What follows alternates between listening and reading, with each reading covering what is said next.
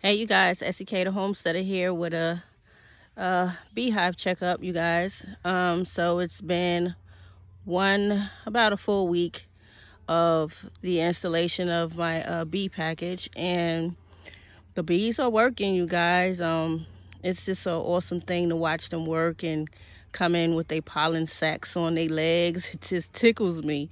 So probably during the middle of the week, I will open up and check for my queen that is marked this time. Last year I had a nook and a package bees, which I didn't have success with, so I'm gonna give it a go again.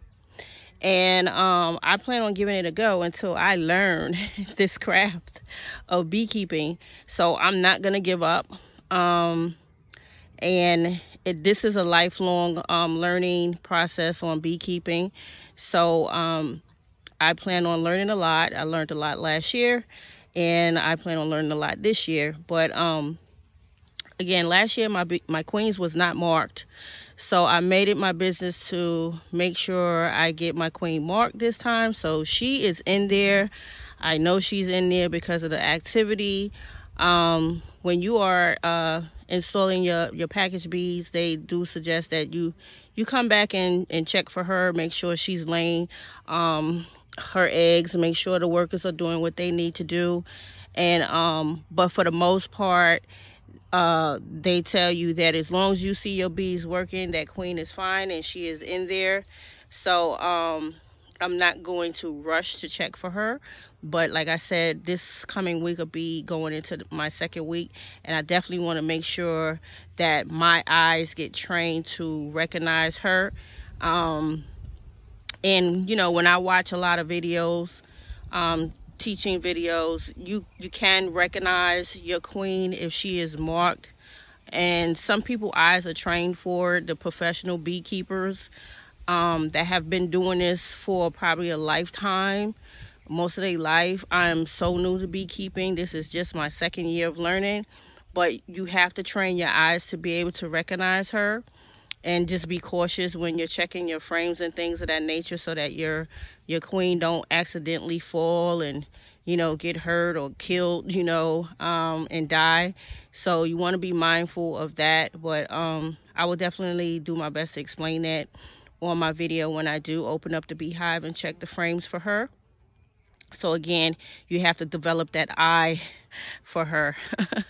So this is what it's looking like right now. I'm very pleased with the activity.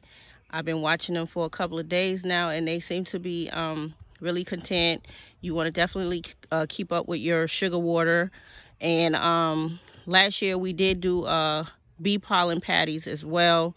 And I'm definitely, when I open this up, I will definitely add some bee pollen patty to make sure they do have enough feed.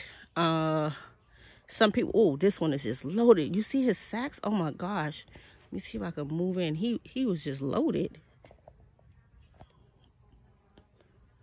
Yeah, he was loaded with his little pollen sacks on his leg. But yeah, this is just an awesome thing when you're able to watch your bees work. So all right, you guys, so I will definitely bring you guys a follow-up this week on how my queen is in there producing, and I will definitely keep you guys posted on the activity of the beehive. All right, you guys, so this is SEK the Homesteader. I hope everyone is doing well. Happy Mother's Day to all. Mother's Day is every day, but yes, happy Mother's Day to all the queen bees. All right, family, peace.